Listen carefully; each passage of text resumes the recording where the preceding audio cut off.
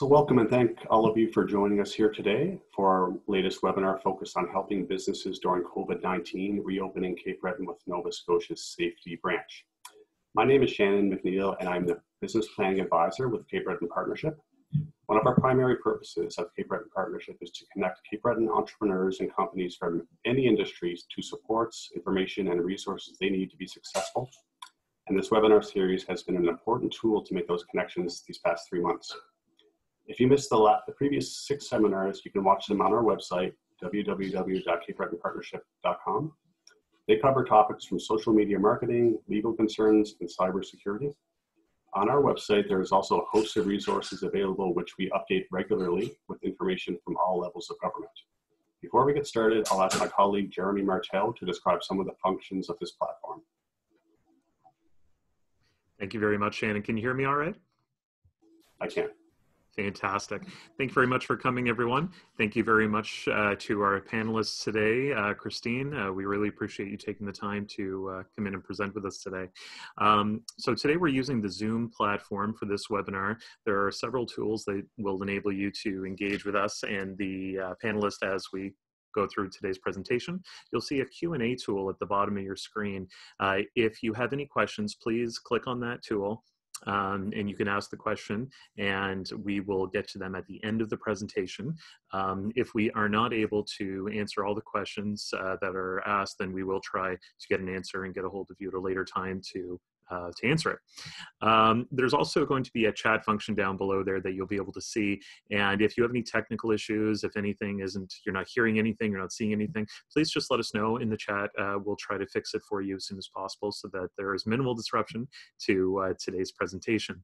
I'll also put my phone number and email in the chat in case anyone has any questions. And throughout the presentation, if there are any helpful links or bits of information that we can share, I'll also be putting it there. Just a reminder, as this is a Zoom webinar, no one can see or hear any of the attendees. So don't worry about that. You don't have to worry about, can someone hear me or see me drinking my coffee? No, we can't. You can only see us, so I think we're pretty much good. Shannon, feel free to continue introducing our panelists of the day. Thanks, Jeremy. So for those of you who have joined our previous webinars, you will have seen that our focus has been to navigate this new and different world of COVID-19. Starting this week, we have been shifting focus with this series, looking at supports and resources that will focus on reopening and reactivating our businesses and our local economy. Today's session fits well, given that today marks the first day that many businesses who have been closed for almost 3 months have their first opportunities to open and welcoming their customers again, provided they are doing so with safety in mind. That is a key element in today's reopening activities, and it is fittingly a key element in today's webinar series. These webinars always go better with lots of questions, so please use the Q&A function as Jeremy described and let us know if there are future topics you'd like to see. After the presentations, I will start the questions off and then open the floor to the Q&A. Feel free to enter your questions as soon as you think of them. As Jeremy mentioned, we will see them populate on the back end of our webinar. Please note that we may not get to all of them, but we will work to include additional information on our website after the webinar if some questions cannot be immediately answered. Today, we are going to hear from the safety branch of the Nova Scotia Department of Labor and Advanced Education. Among other responsibilities, this branch is responsible for promoting safe and healthy workplaces and work practices, protection of property and safe facilities and equipment. Though their mandate has always been an important one, our current reality makes their responsibilities all the more important to our local businesses. Representing LAE's safety branch today as our webinar panelist is Senior Executive Director, Christine Penny. Welcome, Christine. Great, thanks, Shannon. So I just have to push out my presentation here.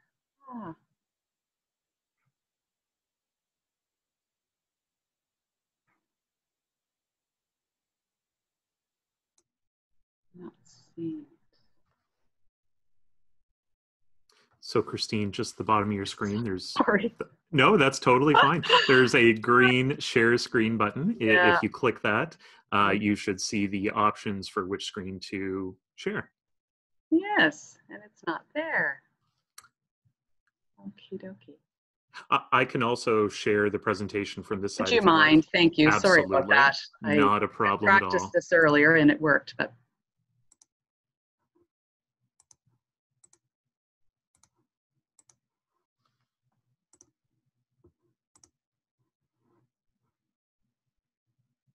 Can you see the presentation there? I can. That's great. Fantastic. Okay, so thanks everybody for the invite and your time today. As both Jeremy and Shannon mentioned, the focus today was really about supporting you in your reopening or re-envisioning your businesses in a safe way. I just want to give a big shout out to the businesses across Nova Scotia.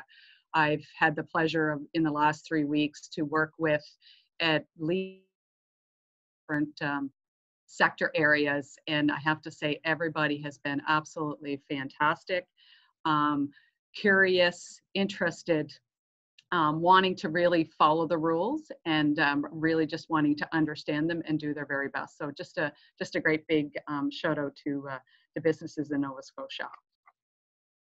So next slide. Can I do that myself? No? Okay, thanks. So we are in the world of a pandemic, COVID-19, as I'm sure all of you are well aware. And that caused Nova Scotia to create and implement an order by the Chief Medical Officer of Health to really guide some prevention expectations for all Nova Scotians. And this has impacted everybody. And so either your work has changed, like mine has, or you are unable to work, or your work has been modified greatly in the way that you do it. So, you know, an example is our work was not generally focused on public health, but it is considered a hazard as a workplace. So we've had to shift gears early to be able to support businesses across Nova Scotia to navigate the order. So in early days, the order to most folks, including myself, was not necessarily that clear. And so folks were concerned whether they were covered as a closed business or they were allowed to open. And if they were allowed to open, what rules did they have to follow? And so that was our early business days for my folks.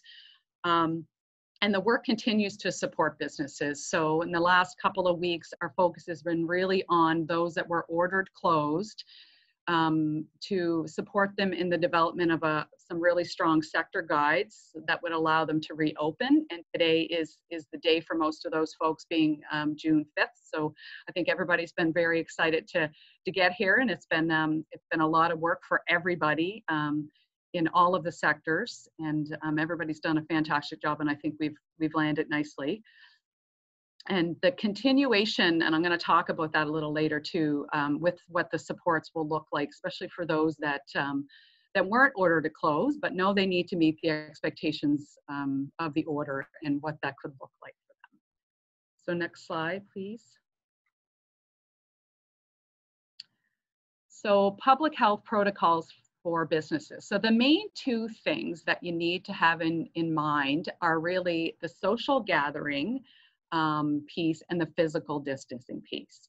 So as most of you probably know by now, because it seems to be quite widespread, is the distance that you need to maintain from any other person outside of your household or your bubble is 2 meters. And the gathering limits are 10. And they only apply to those where you have a space that you cannot maintain the 2 meters within the 10. So this includes though indoor and outdoor space. And this was updated in the last order. Next slide, please. So as I mentioned earlier, the focus in the last couple of weeks has been really on those that were ordered to close, and really supporting them and hoping they would be able to reopen on the 5th or soon after. through good COVID-19 prevention plans. And I'm pleased to say that 42 have gone through the approval process and have been approved as of today. And so businesses that were ordered to close look a lot like the list here. We have restaurants, we have drinking establishments, we have personal services. So, you know, cosmetology and barbershops, spas, nails, and your body art, as well as fitness facilities. So your gym, your yoga facility, those types of businesses. Also private campgrounds will be able to expand their business as well. And we did a lot of work on regulated and unregulated health professions, so massage, therapy, podiatry, lots of veterinarians, lots of things fall into that scope as well. Another one that's not on the list that might be important to mention was also the gaming pieces. So those that were ordered to close, again, were asked to build a guide or a prevention plan that would support and assist the requirements set out in the public health order. But kind of to frame it simply, we looked at and we asked for things within sort of this list of requirements. So the first and foremost was the way you would look at it was be your workflow or your people flow, and how you would manage that in whatever business you were operating, and so that you could maintain physical distancing in either that workplace or that business. We asked them to think about their number of clients and what they could maybe accommodate now, but maybe could accommodate later, in order to recognize and support the gathering numbers as well as the distancing numbers. We also asked them to think about how they did work, like what was their work, what might be some touch points as it relates to preventing COVID-19, and any interactions they may have had with their customers in how they might create, you know, the opportunity to maintain that 2-meter distance, and if not, how would they mitigate that? A great big focus on cleaning, so not just your standard cleaning, but enhanced cleaning and what that regime would look like. How you would access equipment, how you would clean equipment was also a requirement.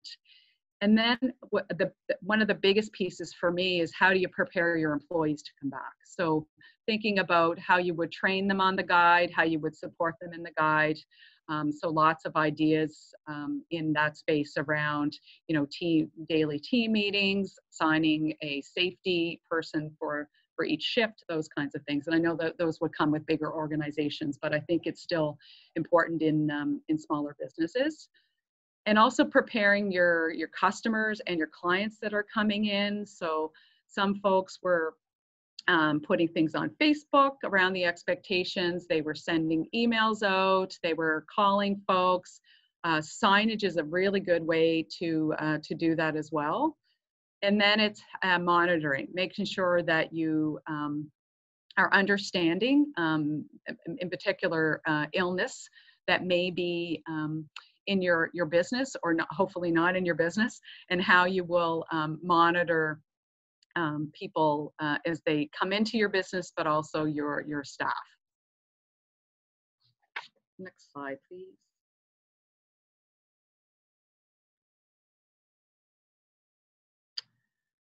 So what we required of the businesses that were set out to close as a part of that order, again, was that they must develop overarching guidance documents within that frame. So to cover up all those things I mentioned in the first slide.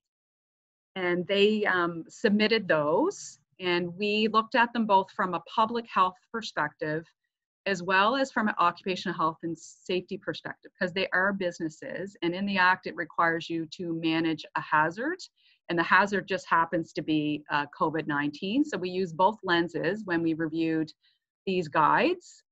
And there was lots of back and forth. There was tons of feedback. Everybody was great, open and honest and transparent in what their business needs were. As you can probably appreciate, we and my staff would not know how each and every sector functions and works. So there was a lot of information that had to be exchanged in that support.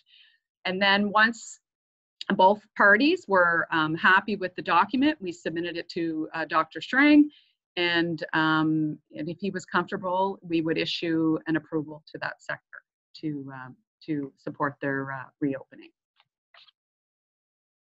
Next slide.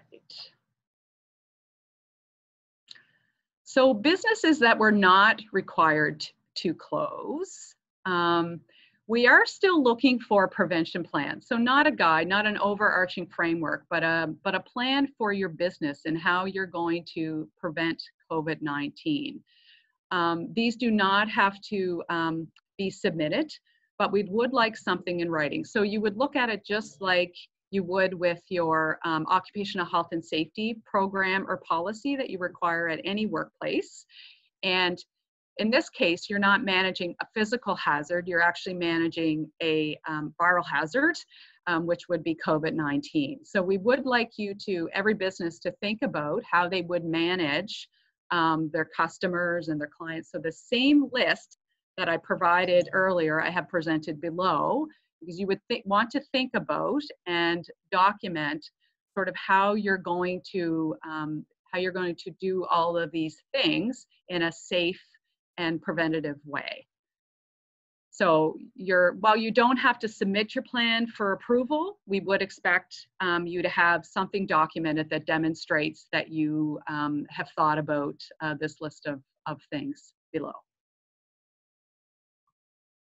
Next slide, please. So we've been asked this over the past couple of weeks. So when can a business open? So businesses that were clearly identified in the order that were closed, and it clearly identified the June 5th date, will be able to open as of today if they had an approved guide. And again, we've issued 42. So I think in the spirit of supporting all those that were in the order that were required to close, I think most of those are in a position where they could, legally they could open. Whether they're ready to open might be a different question. And again, those guides were approved by government, but they're owned by the sector. And and they did most folks did a really super job in doing those. The other piece that I think I would mention here is there were a couple of industry or business groups that were not under the June 4th or 5th date, but that come to mind would be gaming. Gaming, their sector plan was approved yesterday. And so my understanding is the order would need to be updated for them to legally be able to open, but I'm pretty sure that that will likely come today, the changes in the order. Next slide. So as was mentioned in the intro, our focus really in the safety branch, and in particular the Occupational Health and Safety Division, which comes under my responsibility, is really about holding both employers and employees up around having a safe and healthy workplaces. And so by having good practices and standards, this helps us to protect both employees and employers, as well as the general public that might be coming into the business space. So over the last couple of weeks, we've worked very much collaboratively with a number of folks, being in the Department of Business and Public Health, and even in recent days with Department of Environment, who's responsible for restaurants as well as alcohol and gaming, to ensure we are aligned in how we conduct our business, whether it's from standard perspective or from an inspection perspective, because most folks would know us from that inspection line of the business. So again, just a reminder that why why would OSH be present in this COVID world? It is a hazard. It's a workplace hazard. It's not the traditional hazard that we all know related to chemicals or falls or things like that, but it is considered a hazard. And so we need to plan and protect and build good practices in order to prevent the spread and the management of COVID-19. Next slide, please. So I wanted to just talk a little bit about how we are going to be supporting folks as they are building and creating new workspaces for themselves that have the prevention of COVID-19 in mind. And we've already started some of these in spot checks. We did the big box stores, and we did some, construction spot checks across the province. And just so you all know, this is not with a big stick. This is to go out and support you in your plan development. So you will never see us come in and say, where is your plan? Oh, you don't have a plan, or we're going to issue an order. This is more going to be about, how are you doing in your plan? Do you have one? Do you have any questions? How can we help you build those plans? This is a supporting exercise. We are all in this together. We are all trying really hard to navigate this. This is new for everybody. So we appreciate that. And that's how you'll see us when we show up. And so you may see us come into your businesses just to do a check-in and see how you're making out. We also have a 1-800 number, and that most folks know it as an anonymous complaint line.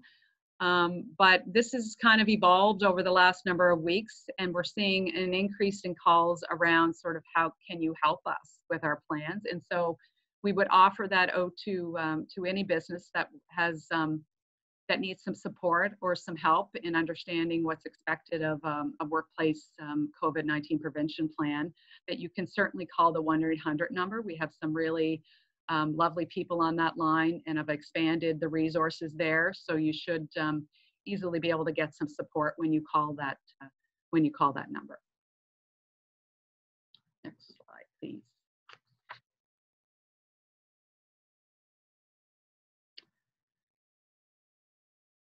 So just a couple of suggestions for those that were ordered closed. We're suggesting that you get in touch with your industry association, and we know for some there was an association. So those that develop the plans on behalf of folks are really doing a really good job to try to reach those that don't have associations but might be in the business of whatever that sector might be. And the example that I think of is fitness.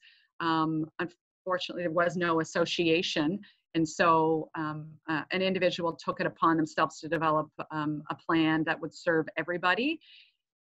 So we asked you first to try to connect with that person. Obviously, if you don't know who that person is, that makes it a little challenging. So the other way that you'll be able to access these guides is through the Reopening website, and we will have a list of links to which you can access all of the sector plans that were developed and approved as part of the reopening plan. So I'm not sure if there's honestly, anybody left in the sectors that was ordered closed, that has not submitted a plan. But if you don't have a plan and you think you're a part of a sector, please reach out to us. And if you are a part of a sector and you don't have a guide built or a plan built, you can certainly submit them to us, and we will look at them and give you an approval. Next slide. So again, you can reach out to us through two ways. We can be reached. We have an email address as well as a 1-800 number if you need to reach us. And next slide.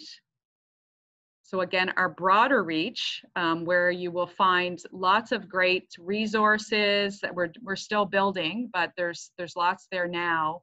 And even a simple sort of what do you put in your prevention plan is also available on novascotia.ca reopenings Nova Scotia.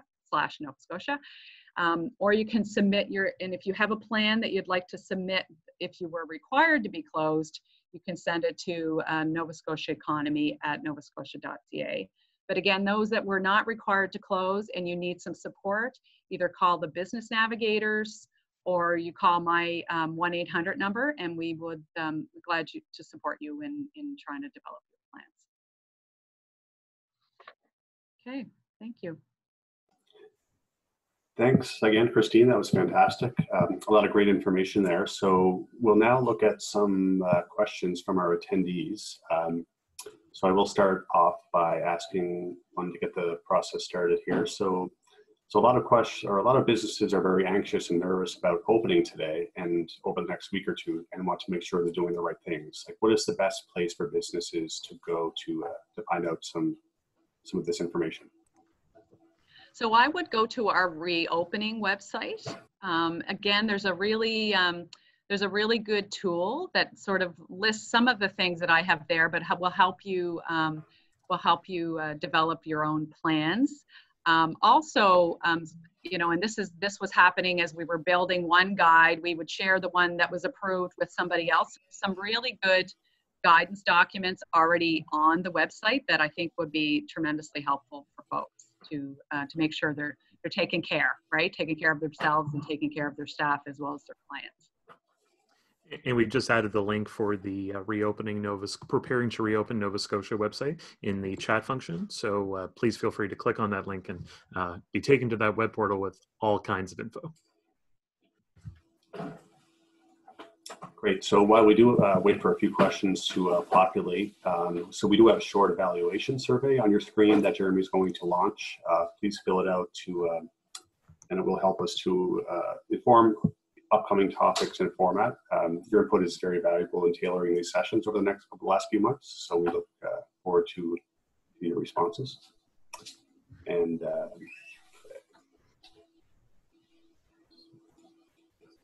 I do have another question here. So this question is as follows. What is the expected turnaround time between accommodation guests for B&B housekeeping to enter, to clean and receive new guests? Yeah, so there isn't a standard currently, but it's a really great question and one that Dr. Strang and I have been talking about actually for the last couple of days. And so we are trying to develop right now a resource guide for hotels as well as visitors accommodations. But in general terms, an hour is what we're sort of talking about as the rule of thumb for time between. With good, you know, enhanced cleaning, we feel that's probably adequate. Okay. Great. Another question. What would happen if it appeared that the public was not following the general rules and guidelines of the existing order? Could we go back to closing and the stricter orders and restrictions be imposed once again? Yeah, for sure. Yeah, I mean, that's a possibility. I mean, the expectation, the rules are in place for a reason, right? It's to protect us all. And so, yeah, could be, you know, but I think we're all doing our part. And I think as business owners, I'm seeing a lot of, you know, great information being shared with their clients and signage. And it's only honestly been a couple of exceptions where people just were defiant about it. And so we still have the option to call in the police enforcement as it relates to the public.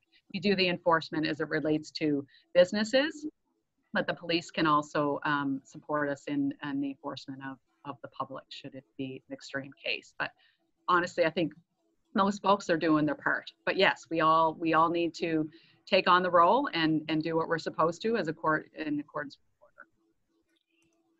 order. Okay, great. Thank you for that. Next question. So I'll just read this verbatim. We are a motel, and I was told that it was mandatory to allow a room to rest for 24 hours before anyone is allowed in the room. Is this the case, or is it just best practices? There's no accepted rule on this right now, so it is best practice, absolutely. Yeah. Next question.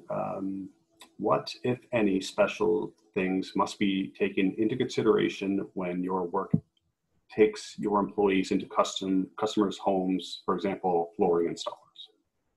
Yeah, that's a really good question. So, it's the same. I would use my own staff as an example, where we're going into workplaces that aren't their own homes or things like that. And so what you may want to do is think about how you're going to manage that risk. And so what my staff are doing is they have a little bit of a questionnaire where they say, before they go into a place, have you had any cases? Do you know people that have traveled in the last 14 days? What is what are your general practices around COVID-19? And so they'll do a pre-screen before they go in. And then it's the responsibility on yourself, right? Making sure your hands are washed, depending on the distance requirements or what you're able to do, because it does depend on the service, right? If you're repairing equipment versus you're taking care of somebody's feet, for example, it's totally different, obviously service. So you may need to take on extra measures, for example, a mask or gloves or something like that, I think would be, you need to sort of think about it from a risk perspective and manage that risk both from where you're going into, but also for yourself. Yeah, absolutely. Okay, a couple more questions here. At a motel, should a guest arrive that is from out of province and has not isolated, are we expected to enforce the laws? Yeah. Well, you can't enforce the laws. You're not a police officer or a OSH officer, so no, you wouldn't be expected to enforce the law there. But you may want to. I mean, we're all in this together. So if we have information that we think that should be brought to their attention, then I would suggest you may want to share that. For sure. Okay. So it looks like we have one final question, unless other questions come up in the meantime. So the question is, do we need a plan for Airbnb just opening seasonal and didn't close for the COVID-19? So do we need a plan for Airbnb just opening seasonally and didn't close for COVID-19?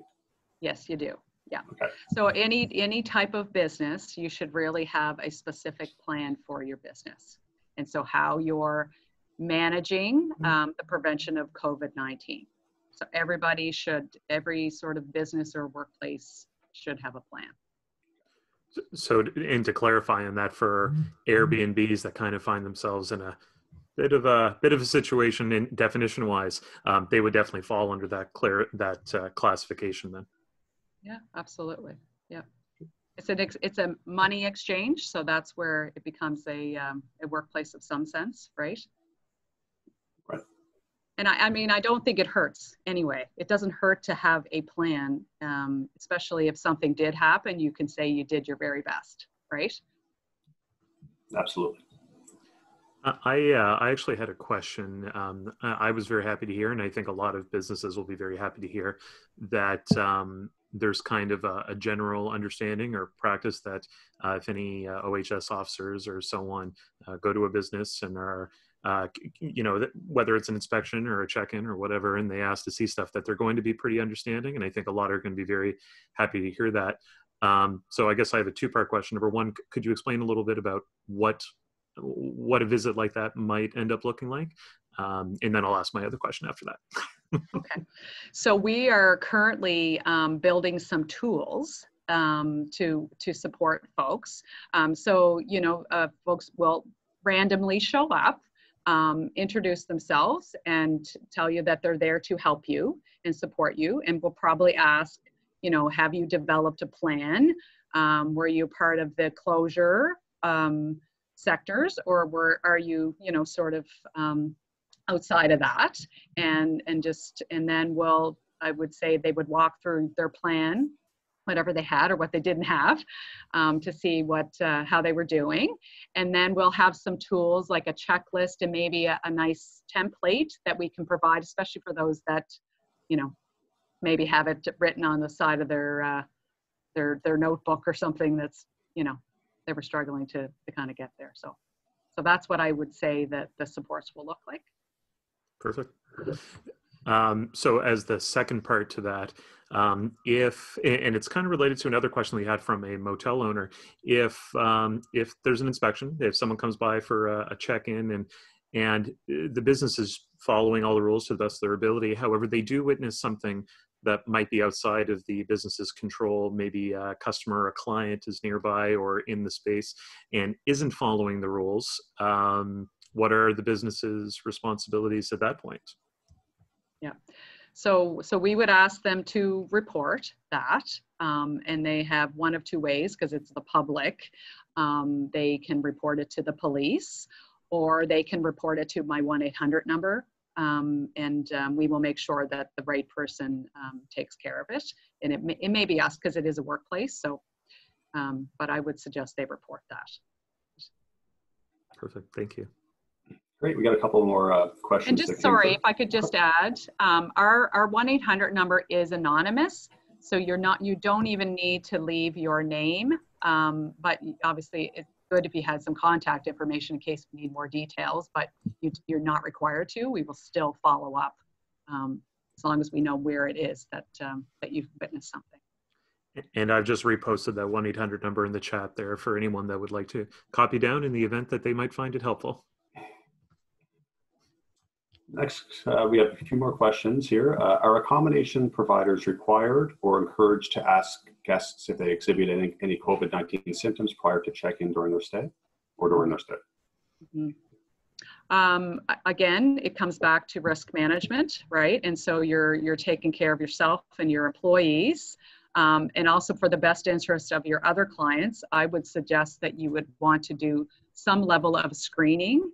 Even if it's the inquiry around, have you had symptoms, or are you COVID-19 related symptoms, or have you traveled outside of the province in the last 14 days? Absolutely.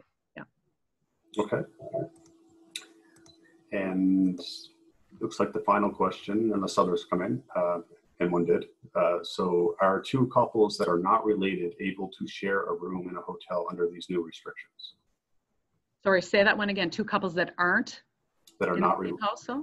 They are not related. So are two couples that are not related able to share a room in a hotel under these new restrictions? I think it depends. It depends on if they're if they're not in the same household, but they happen to be bubbling, then they can. Right?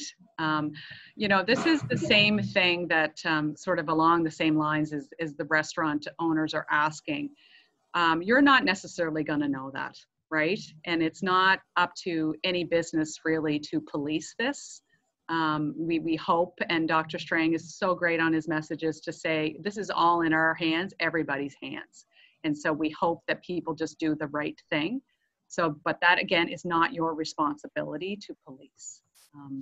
So, yeah. Okay. Next question. Will we have an opportunity to have my original question answered? Okay. So will we have an opportunity to have my original question answered with a timeline for accommodation housekeeping can enter the guest room once the guests have checked out? Is it 1 hour or is it 24 hours?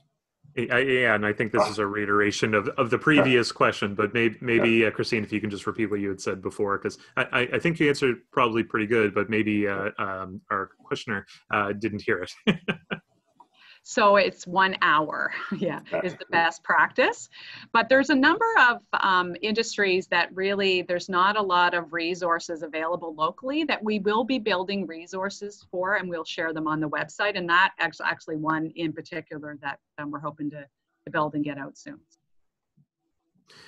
And on our Cape Breton Partnership website, we actually have several resources related to COVID-19, redirecting to provincial supports, federal supports, other supports, and a list of available local businesses that supply, manufacture PPE, personal protective equipment, and provide cleaning services locally. So many businesses might be able to check out that site. I'll put it in the chat as well.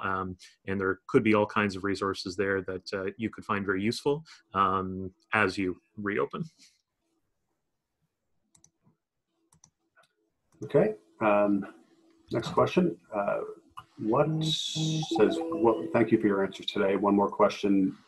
What do you recommend accommodation providers do if a guest checks in with COVID-19 symptoms or develops COVID-19 symptoms during their stay? Well, hopefully they have the option to leave. Yeah, or they're